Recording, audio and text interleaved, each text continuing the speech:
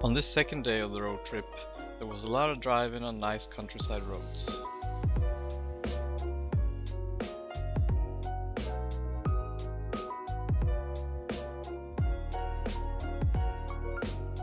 I did an unplanned stop at Lake Tåkern, known for its rich bird life.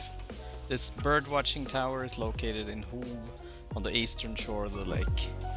There are 3 more places to access the lake, and one of them on the south side of the lake has a visitor center called Naturum Tåkern, which is easy accessible and has exhibitions and a small souvenir shop.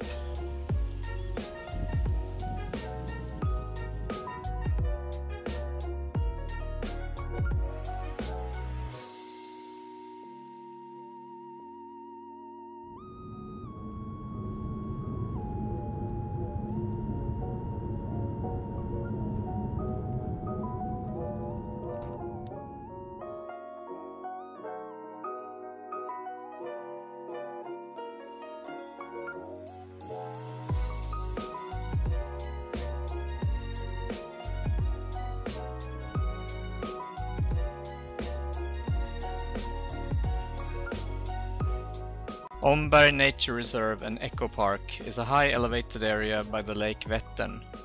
From the viewpoint Gässan, there is a nice view of the lake and the surrounding landscape.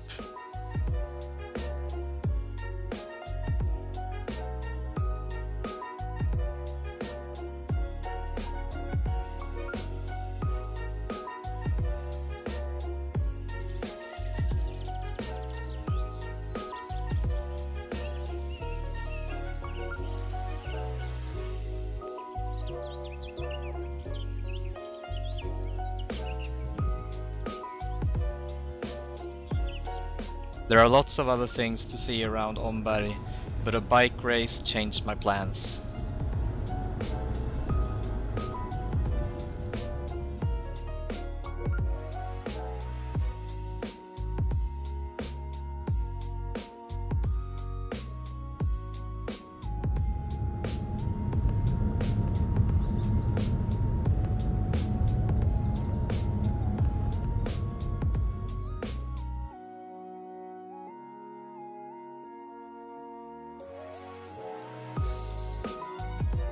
Other attractions in the vicinity are Villa Strand, built by writer Ellen Key in 1911. It's open for guided tours. The Alvastra Monastery ruin, built in the 1140s and turned into a ruin after the reformation of the Swedish state religion in 1527. Another nature reserve with nice views by Lake Vättern, a Kråkeryd just south of Omberg.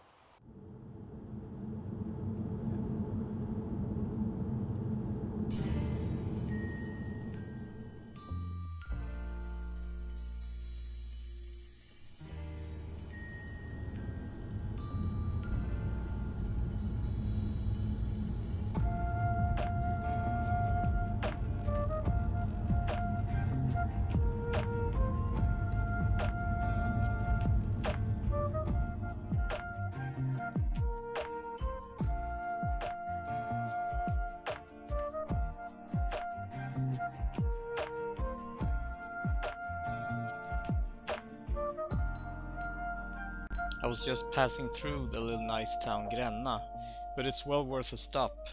Plus there are several things to see nearby, like Braehus Castle Ruin and the island of Visingsö, accessible by a short ferry ride from Gränna with a car ferry.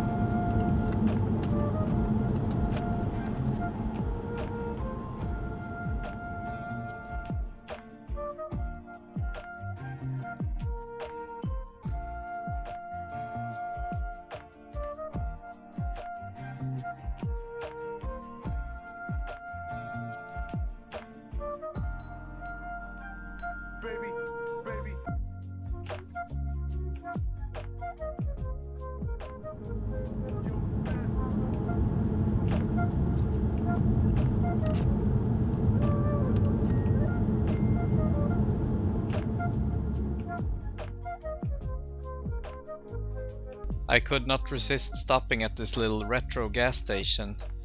It first opened in 1938 but closed in 1967. It stood abandoned for 47 years until it was restored by a group of enthusiasts. It hasn't got any service, but it's a nice photo opportunity.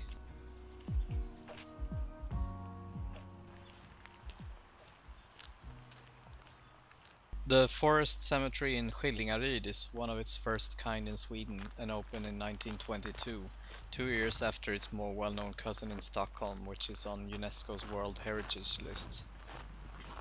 The tall bell tower, completely made out of wood, was built in 1930 and the chapel was completed in 1941.